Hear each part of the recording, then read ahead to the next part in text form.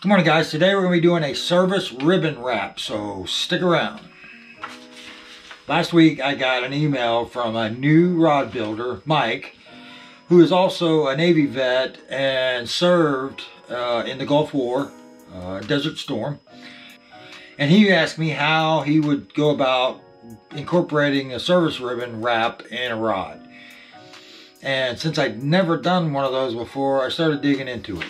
Here's what I came up with. I went on the DoD site and figured out the exact colors of the service ribbon. He had sent me a picture of it, but I was able to pull the exact information, dimensions and all, for this ribbon. This is what it looks like.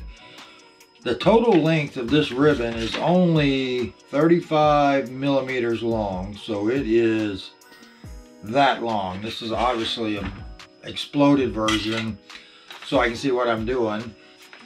So next, we're gonna start wrapping. Let me get prepped. What I'm doing now is I'm just getting prepped. There's a bunch of ways, I'm sure, to do this wrap.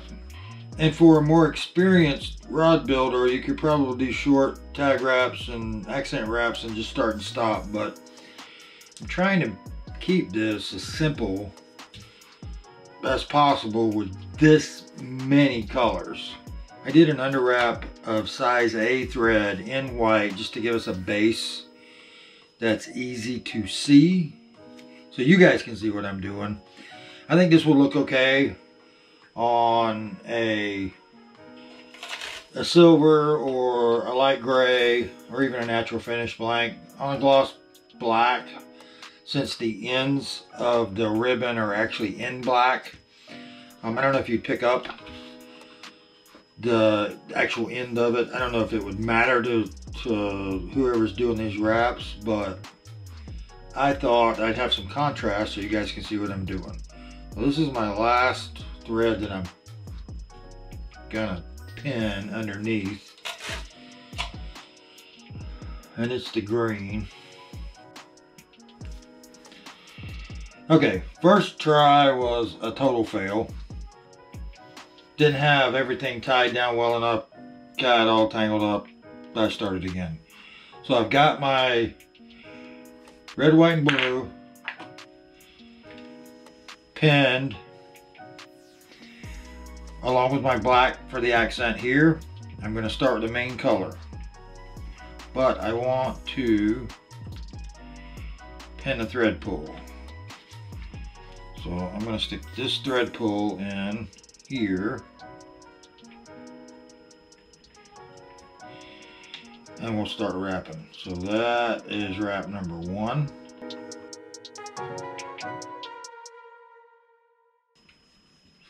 Four. Now what I want to do is I want to get this thread pull up and out of the way until later. 6. Now it's time to lose the tie back on the sand. 7. 8. Okay, burnish this up a little bit, make it nice and neat.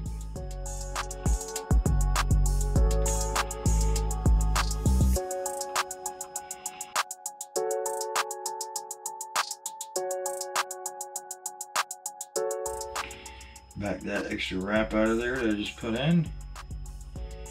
Okay, that's our first sand. Got it burnished pretty.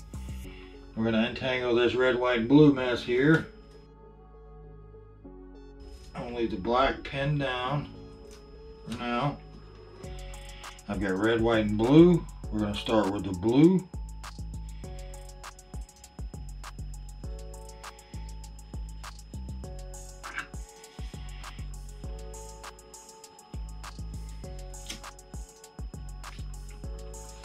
First thing we're going to do is we're going to cross over the sand.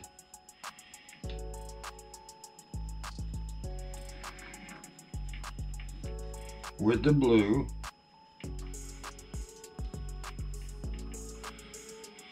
And then we're going to pin the sand down back here out of the way.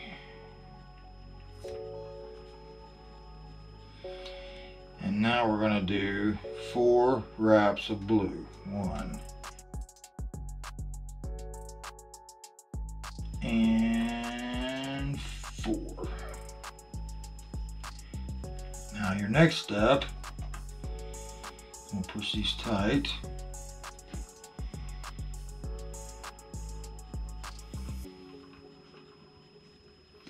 Is we need the white one free. We're going to pull the white out of here.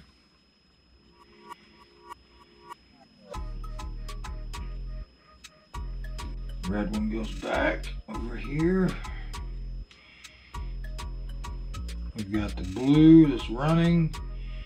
We're going to cross over the blue with the white. And then we're going to get those out of the way. And we're going to do 4 wraps of white, even though we're going over a white background. 1,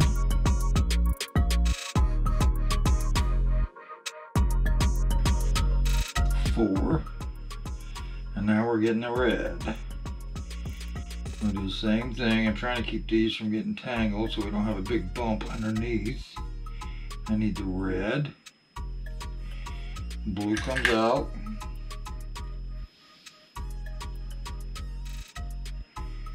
Red, blue, and we're going to cross over the white with the red. And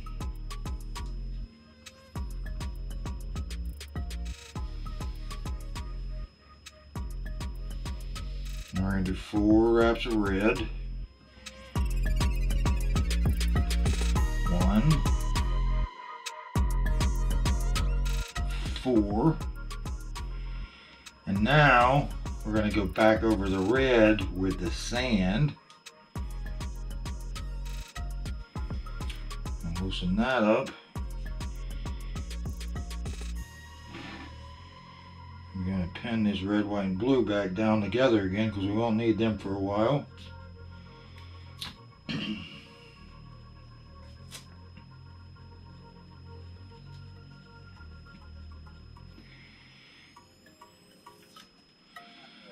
And we've got tan picking up again.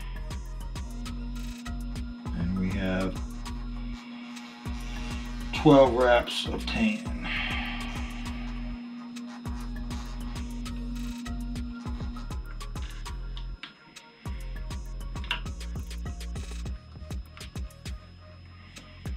Alright, so that's the first wrap of tan. I want to tighten these up. Alright, so I've got 2 wraps of the tan in again. And I'm tightening up all of this thread. It's 3 wraps of tan. And that's the 4th wrap. Okay, now I want to pull the black.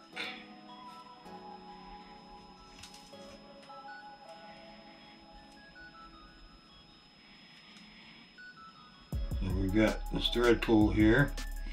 We've got our black pin back here for the final wrap. And we're going to cross over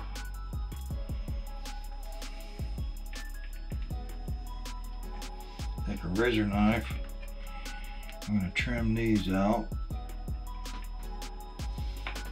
and put the black in. So there's 1.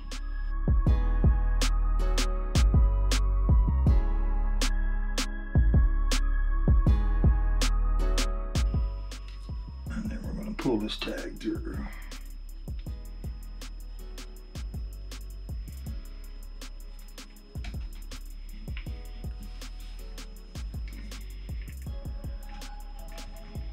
Straighten these up as we go. We're on wrap number 5 now on the tan again.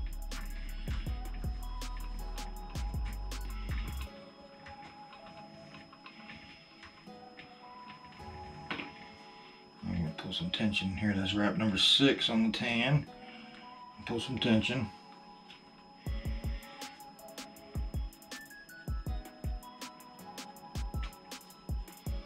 Cut that between.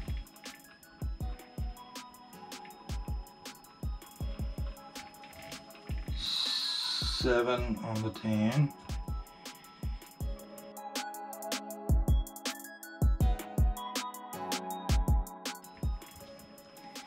That's 8 on the tan. Now we need to add yet another color, and we're going to pick up the green now.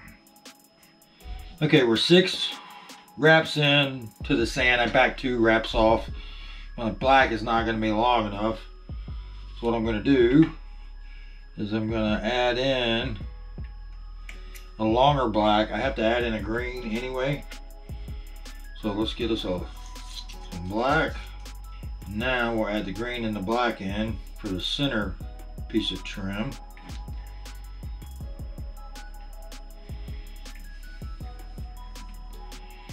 Well, let's do this here. We'll put the other 6 wraps of tan in.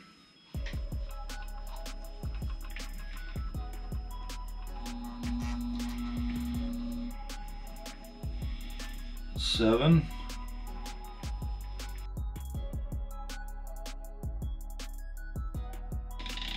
And 12. All right, so that's the tan. We just finished up this wrap here. So we're gonna unpin this green and black.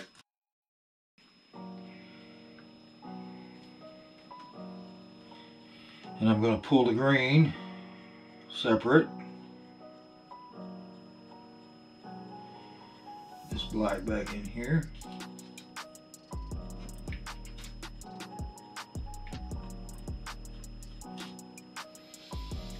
Black is back. And now we have 6 turns of green, but we have to pin the sand color first.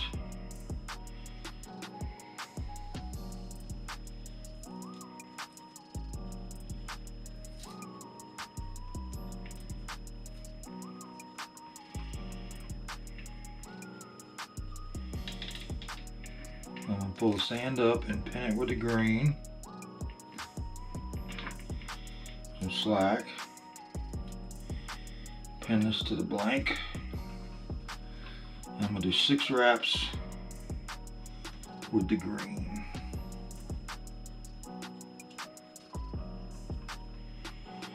And I need to pull some more tension on it, so I'm going to tie these down.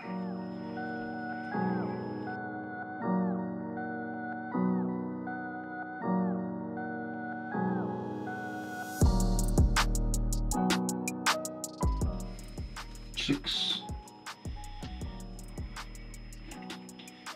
This tan still needs to be out of the way.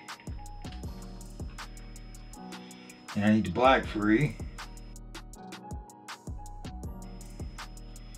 because I need to pin the green with the black.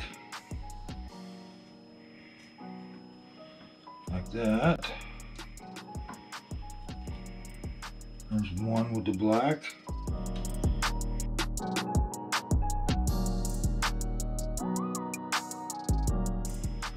Six.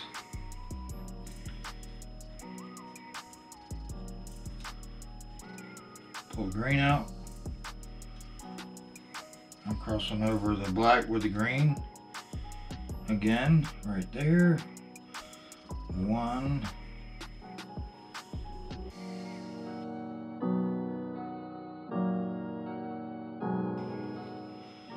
4. I want to tighten these up a lot.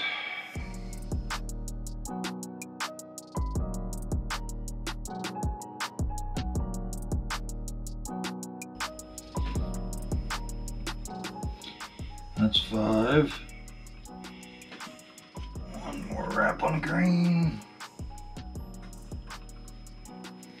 Okay, finally got the green done. Now we're going to need to pin the green back down with the sand.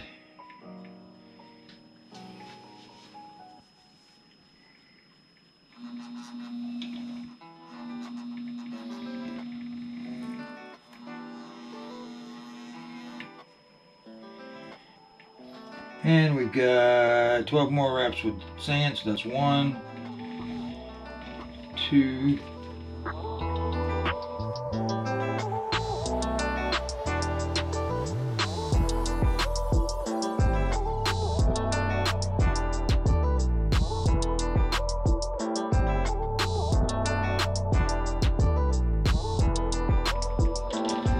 7, 8, 9.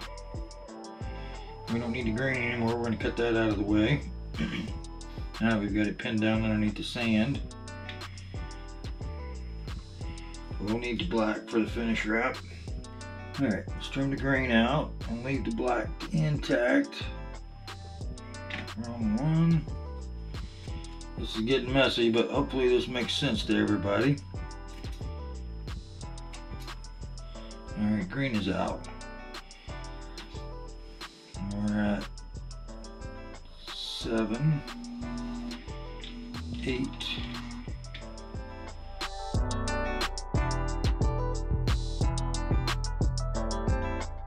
12.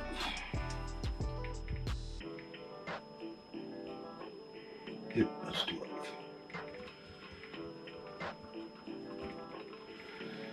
Okay, black's here. Need to get the black out of the way for the moment because we got to do the red, white, and blue again. I'm going to go ahead and peel these out of the way now that everything's pinned. What I'll do is I'll pull a little slack. Okay, black out of the way. Let's get the red, white, and blue ready to go. There's the red, white, and blue. Black needs to be out of the way. Just there.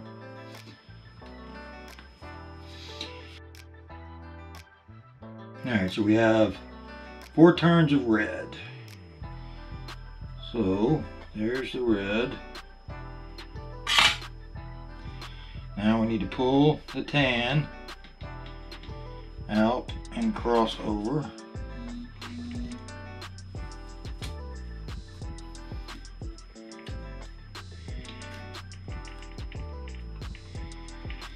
Alright, tan's out of the way. I've got the red. I'm going to do red. 4 turns of red.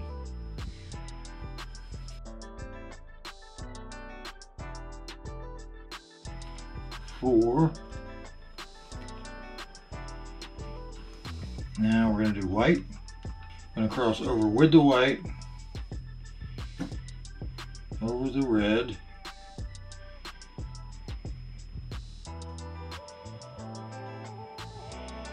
and we need to put 4 turns of white in. 1, 4.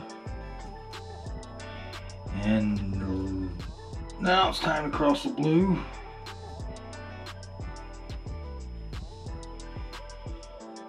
Alright, last turns with the blue. We just crossed over the white.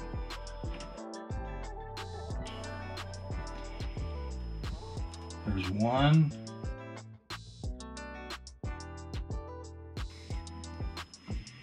And 4 with the blue. Okay, we're going to unpin the tan. We're going to cross the tan over the blue to lock those in.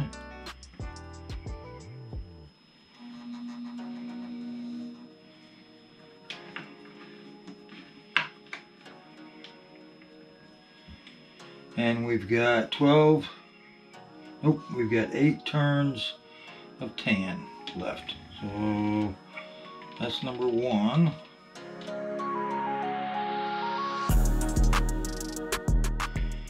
Okay, we got 3 turns of sand in. We need to put in a thread pull.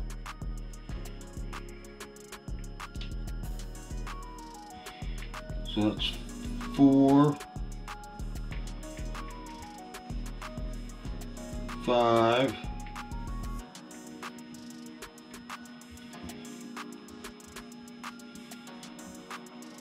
6 turns of sand, and we need to add another thread pull so we have something to pull the black with.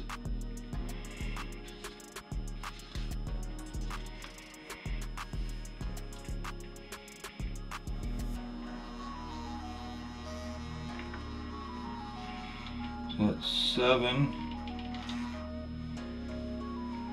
That's 7. We'll cut the red, white, and blue out of the way. We don't need those anymore, but we do need the black. So here's the red, white, and blue going away.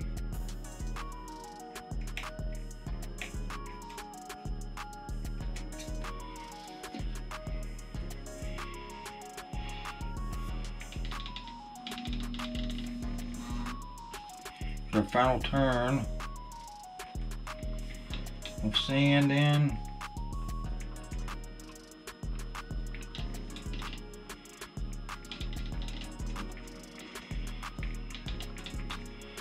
I'll pull it with the first thread pull.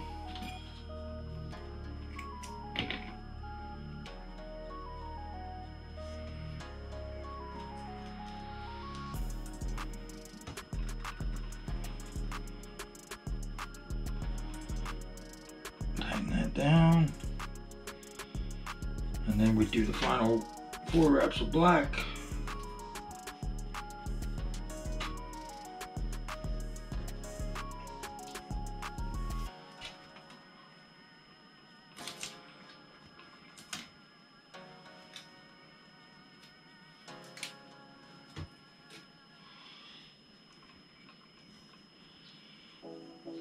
One. Oh, there's 1. 2. 3. And 4. Pull the black through.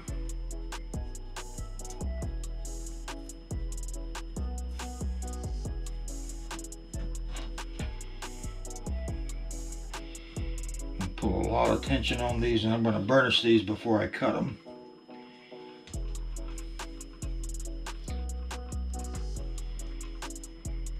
Okay, let's cut these tag ends off.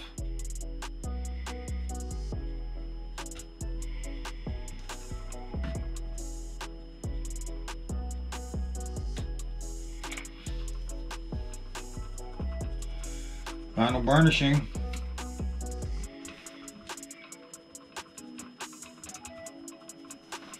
Got quite a bit of straightening to do to make these perfect, but I think that explains at least how to do it. Ooh, I got 1 black crossover there.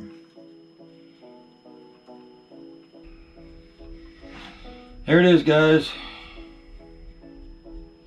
It's actually a little smaller than required.